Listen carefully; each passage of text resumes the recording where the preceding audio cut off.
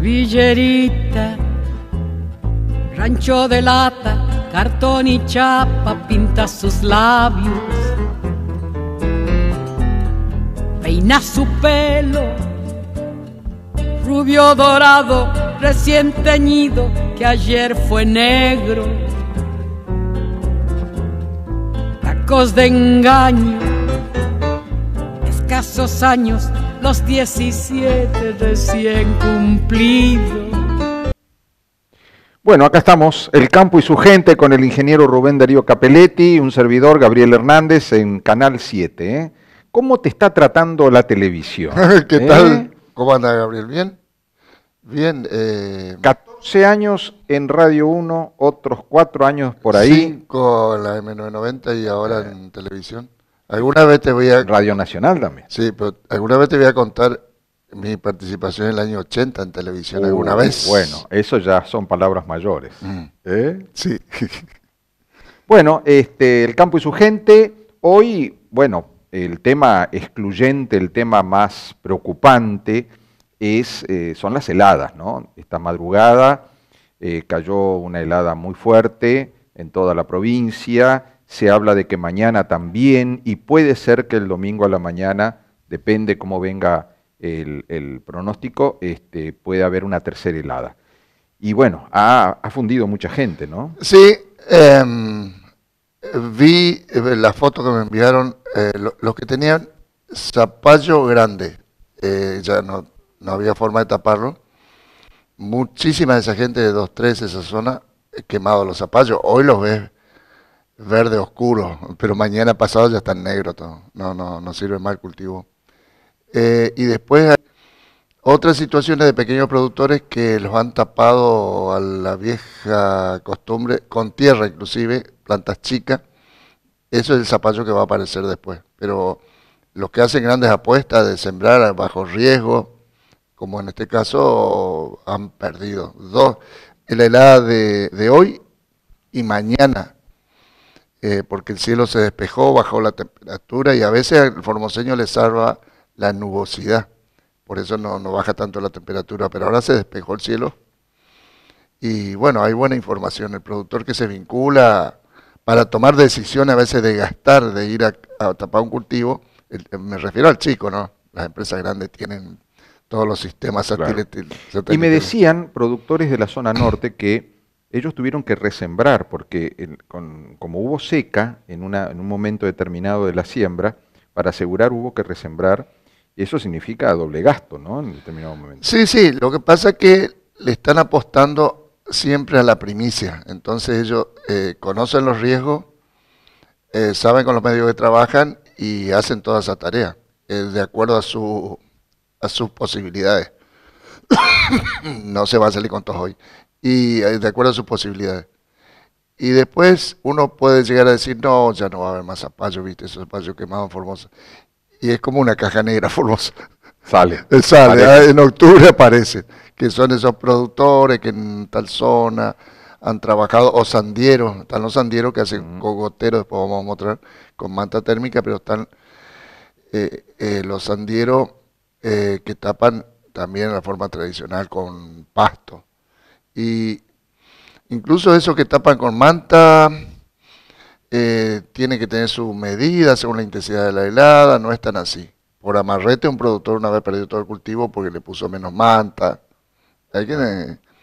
Y bueno, el tema es la capacidad de reacción.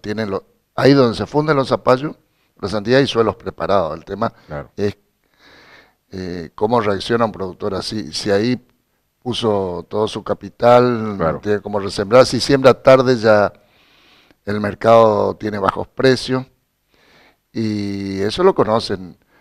Es decir, con poca superficie podés llegar a hacer buena diferencia con esta situación. La horticultura tiene esa característica, tiene su techo en el mercado. Claro.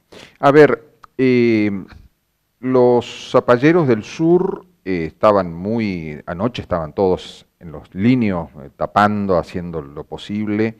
Me decía gente que yo les preguntaba si iban a quemar, si iban a hacer fuego o humo. Me dice, mirá, no es muy efectivo el sistema, ¿no? No, eso era para superficies chicas, cultivo chico, o los sistemas de lucha contra heladas era o fuego a la redonda.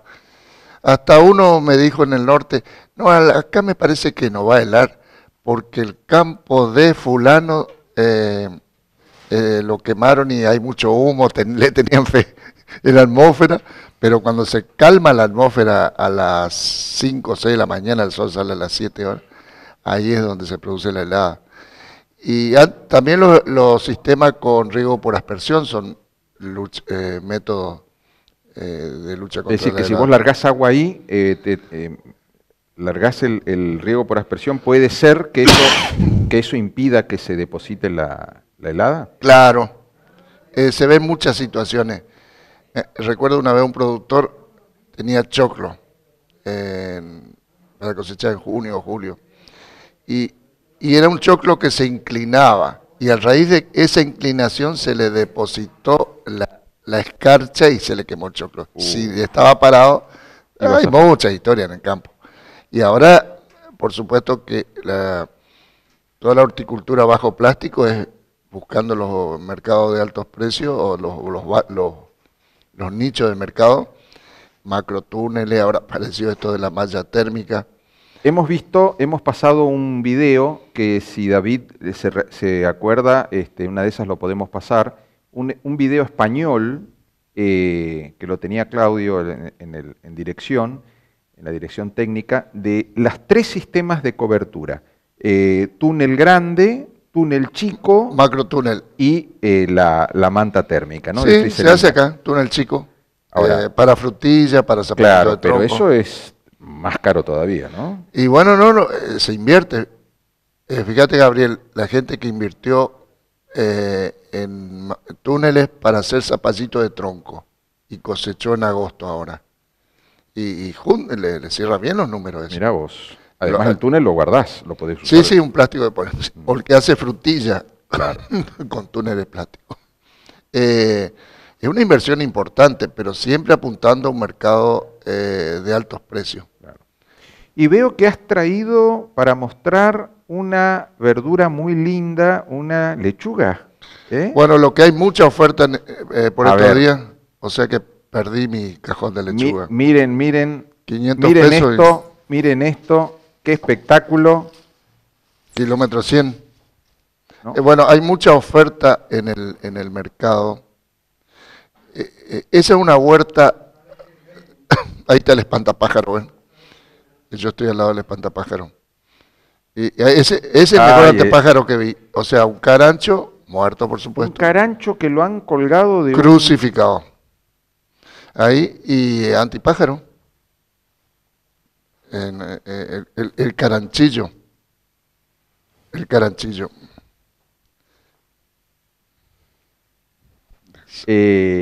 A ver, ¿esto dónde es, esta foto? Kilómetro 100. Kilómetro 100. Bueno, dale, vamos a ver un video con las mantas térmicas.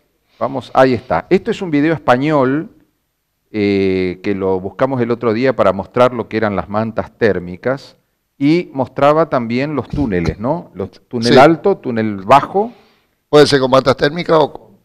A ver, esto es interesante porque demuestra que es una tecnología que está avanzando y se está usando en todo el mundo. Ahí está. Sí, esos son macrotúneles. A ver, vamos a escuchar lo que dice el amigo de España.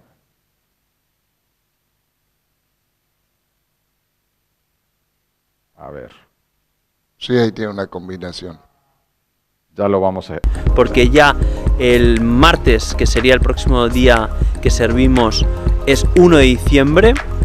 Es tiempo de abrigarnos nosotros y también de abrigar las plantas. Como veis, mallas, mantas térmicas, vemos por ahí el túnel de oruga, tenemos mini túnel al fondo. Ya vimos en el capítulo anterior el túnel de oruga y el mini túnel con un poco de detalle, y hoy lo que quiero es mostraros las mantas térmicas. Es la forma más fácil de abrigar las plantas para, al menos durante los primeros fríos intensos, que podamos expandir, o mejor dicho, ampliar un poco nuestra temporada de cultivo. He descubierto que, como igual que las personas nos beneficiamos de varias capas a la hora de vestirnos, no es lo mismo ponerte una camiseta que ponerte una camiseta y encima una camisa, y encima de esa camisa un jersey y una chaqueta, que quedarte simplemente con la camiseta. Entonces, una manta térmica también puede ser la primera capa y encima la malla. Este tipo de capas pues dan un abrigo extra, y ya puedo decir que las plantas se benefician mucho.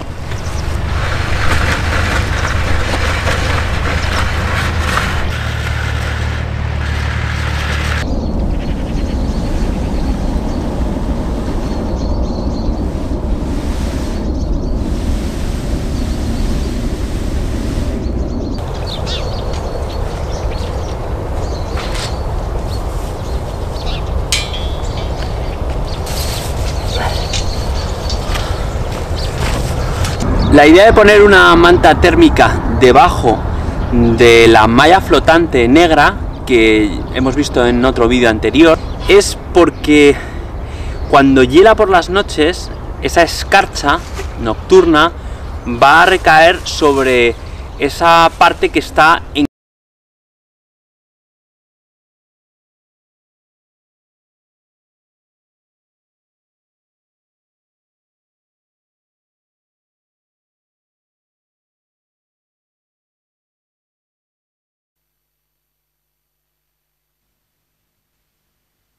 Esto que estamos mostrando son las tres técnicas, ¿no es cierto?, en un solo predio, digamos. Sí. El túnel grande, los túneles más pequeños y la manta térmica. ¿Los tres podemos encontrarlos acá en Formosa actualmente? Yo lo que no he visto el macro túnel Ajá. acá, pero los túneles chicos sí lo usan para zapallitos de tronco, por ejemplo, y con plástico, ¿no?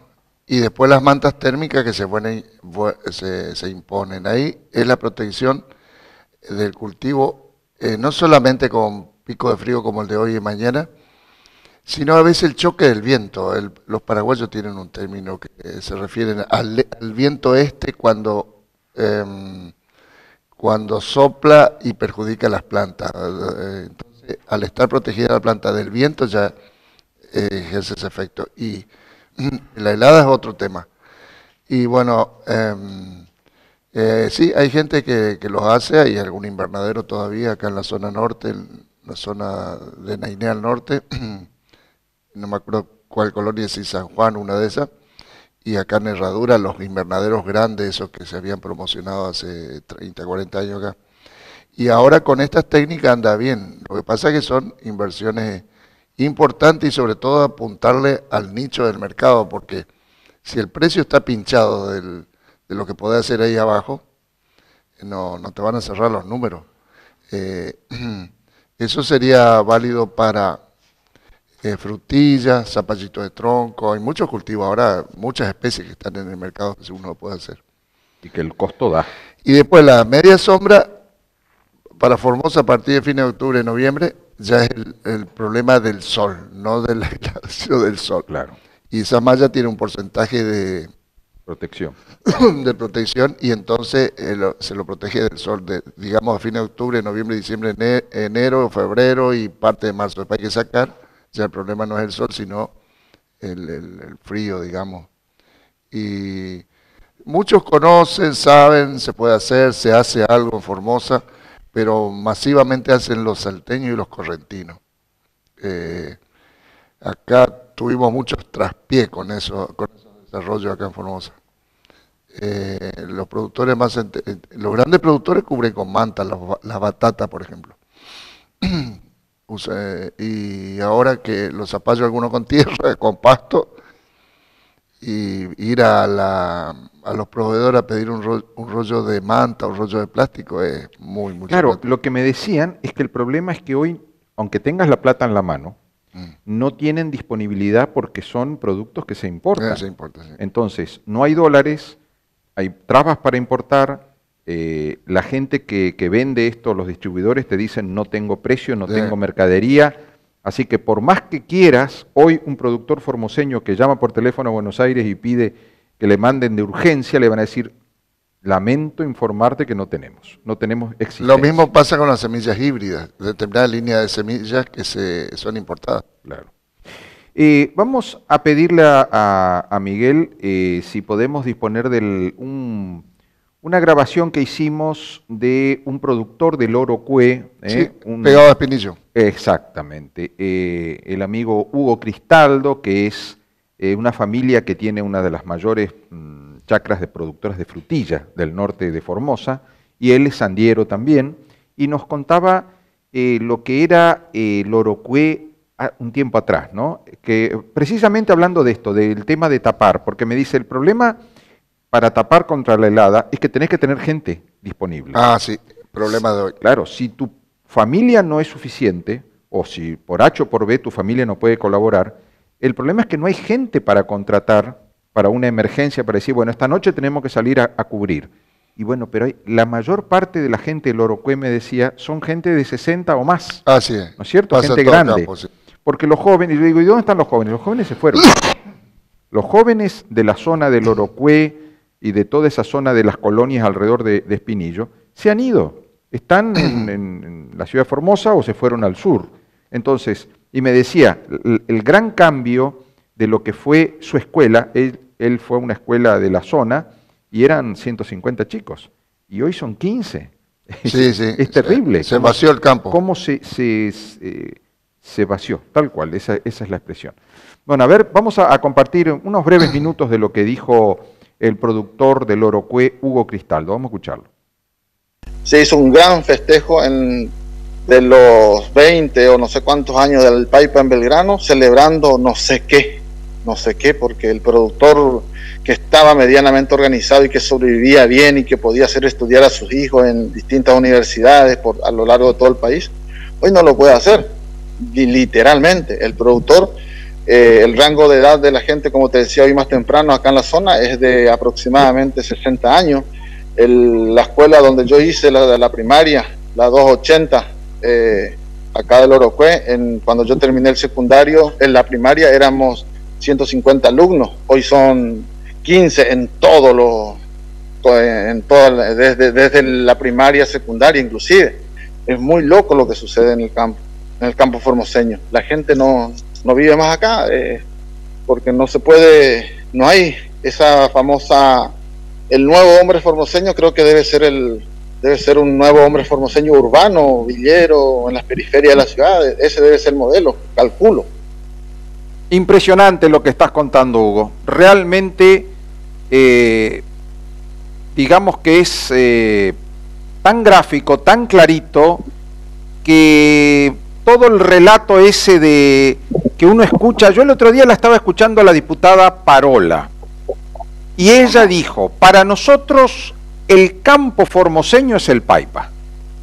Ahora, si el Paipa es lo que vos relatás, lo que vos ves con tus propios ojos, entonces el campo formoseño no existe más, para la diputada Graciela Parola, digo, ¿no? Pero te digo, fíjate acá en el Orocue, nosotros solamente en la zona del Orocue producíamos entre 2.500 a 3.000 hectáreas de algodón entre pequeños y medianos productores. Y este año, en todo el Orocue, el único algodón que hay es en el escudo de la escuela ahí en Formosa, del escudo de Formosa, ahí en el cartel de la escuela. No hay algodón, no existe el algodón. Imagínate. Y eso es así.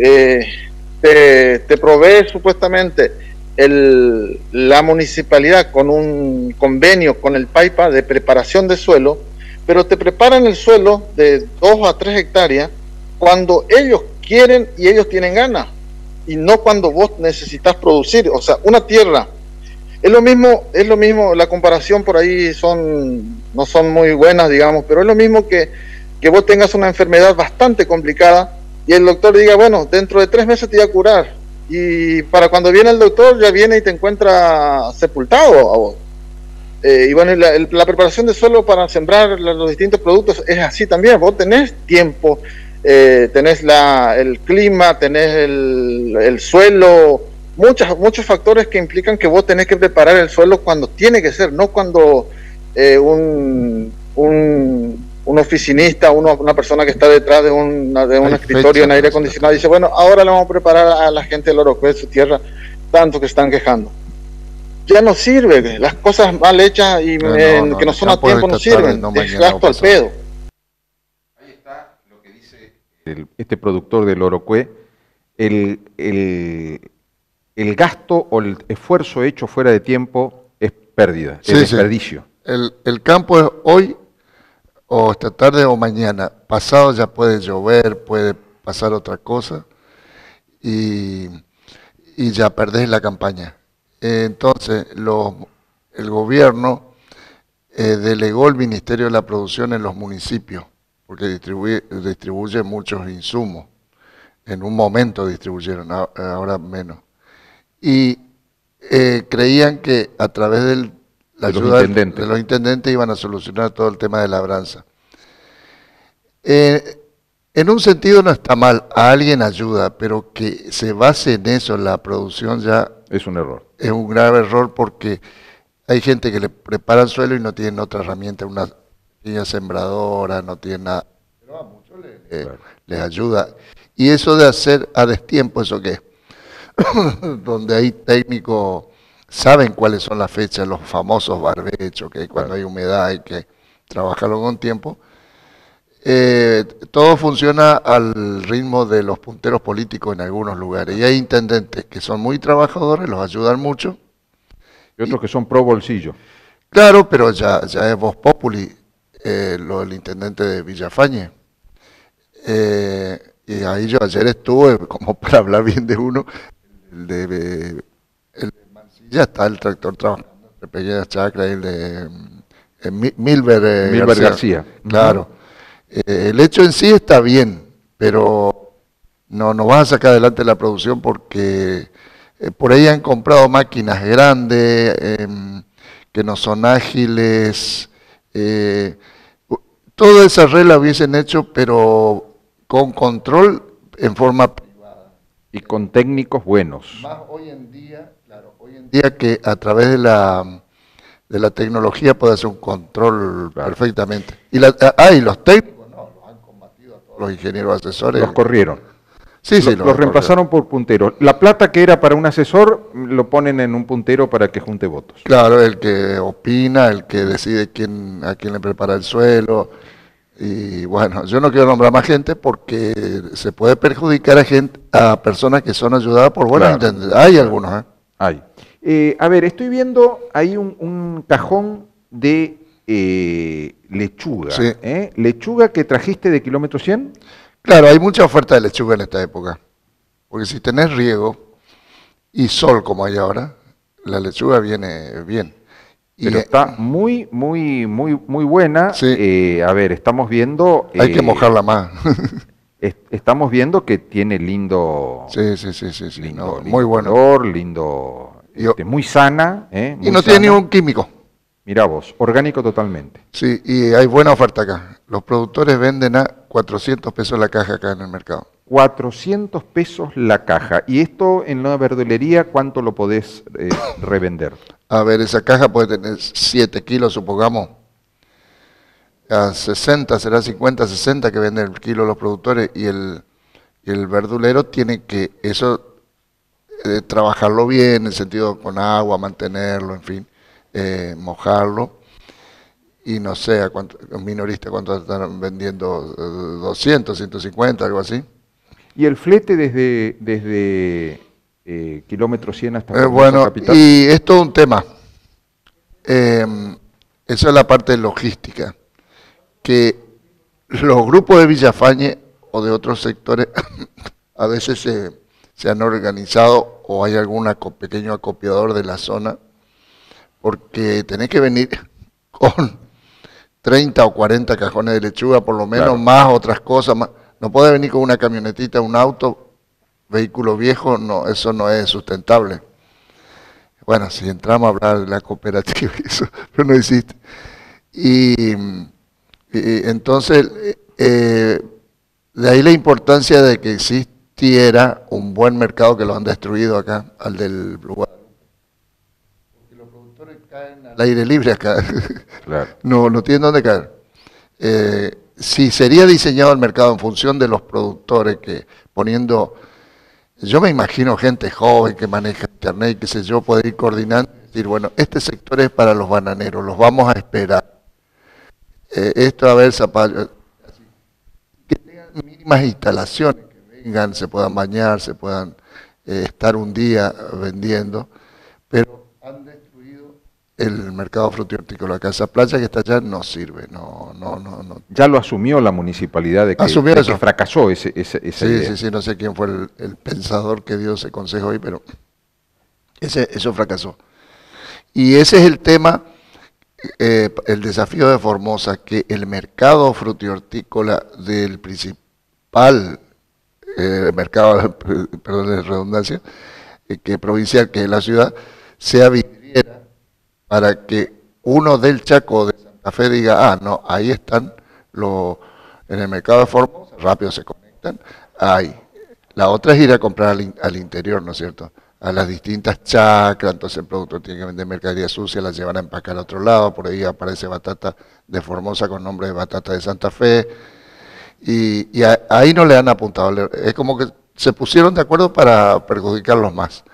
Y si no, tienen que andar recorriendo la ciudad, pero ¿cómo va a competir con un mayorista que trae varios equipos y tiene toda su red de distribución? Por ahí va el tema. A ver, si vamos a hacer un panorama hoy, este viernes, este momento de heladas, anoche y mañana a la noche, a la madrugada, perdón, mañana a la madrugada, ¿qué ves vos como, digamos, si tenés que hacer un pronóstico de cómo va a impactar esto en la producción formoseña? Bueno, va a haber gente beneficiada. El que tapó el zapallo va a salir solito en octubre, noviembre con zapallo.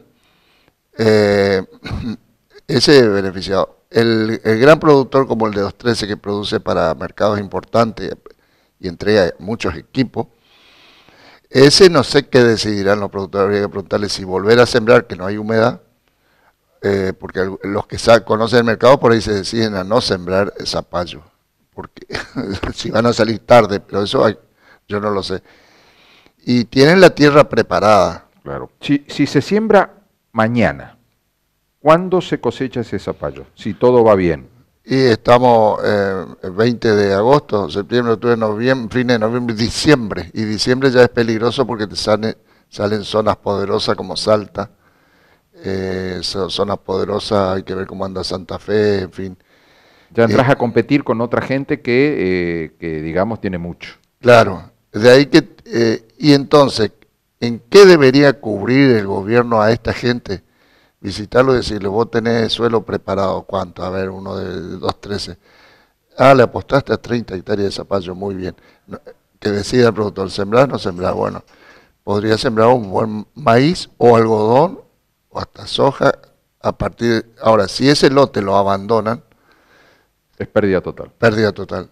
Y por falta de reacción de los productores, por ahí no salen adelante. Si tuviéramos un ministerio de la producción, digamos, con iniciativa y con espalda, deberían hoy estar haciendo una política de emergencia para salir a aprovechar, apoyar a los que trabajaron la tierra y que sí, mañana a la mañana van a tener todo quemado. Claro, vamos a ver qué hacen porque hay mezcla, ministerio, municipio, PAIPA, hay una mezcla ahí.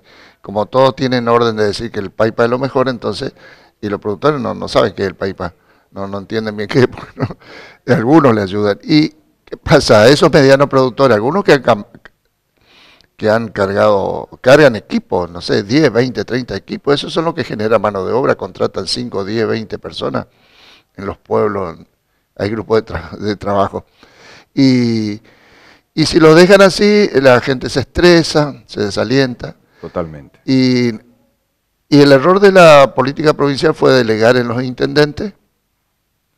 Aparecieron los sinvergüenzas, estoy usando ese término que era de un amigo. Y porque van a querer ayudar al productor, el productor no tiene nada, pero lo que pasa es que hay que hacer el trabajo anterior. Claro. Debería ser un poderoso ministerio de la producción con una oficina centralizada, con buena unidad técnica. Hay varios técnicos buenos, a muchos los han corrido, los han desplazado, y eso pero es lo que hay además que recomponer. con billetera, es decir, Sí. Por ejemplo, si vos estuvieras en el ministerio, mañana estuvieras a cargo y sabés que en 213 hay, no sé, 5.000 hectáreas trabajadas, listas, pero que se fundió la producción de zapallito o zapallo, vos mañana podés mandar gente y podés mandar recursos Claro. o un crédito blando para esa gente, no sé, para que puedan salir a Sí, comprar. pero que la decisión tiene que ser tomada con los productores, porque todos tienen sus propias ideas ahí. Claro.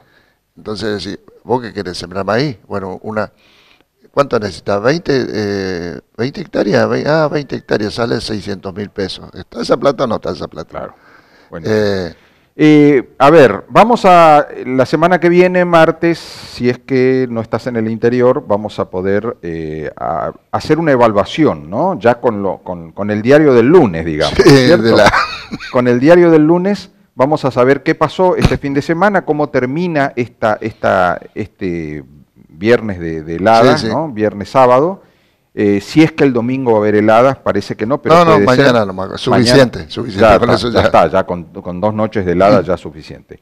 Y ya podríamos ver qué va a pasar, ¿no? Porque incluso llamando por teléfono, hablando con la gente del interior para ver qué evaluación hacen ellos de lo que dejó la helada. Sí, sí. Y quería marcar algo, Gabriel. Si recorres todos los puntos del interior te encontrás con gente que protesta que no fueron representados por nadie que no les llegó la emergencia. Es decir, que como que eso de que el que no llora no mama es cierto. Los más beneficiados fueron el grupo de la Federación Agraria, Los que salieron a la ruta. a cortar la ruta, y hay muchos dispersos que fueron desatendidos. Esa es la mayor crítica que hace. Y entonces, bueno, que se afilien a la Federación Agraria. Bueno, esto fue todo por hoy. Me parece que es muy interesante el punto de vista de Rubén y su conocimiento profundo del interior. La semana que viene vamos a ver qué quedó, ¿no? Quiénes se salvaron y quiénes perdieron su producción y qué van a hacer. Vamos a hablar con gente, con productores, vamos a preguntar su opinión y vamos a tener un panorama ya más completo la semana que viene. Gracias, Rubén. Nos reencontramos el martes. Muy bien, hasta el martes. Gracias a ustedes.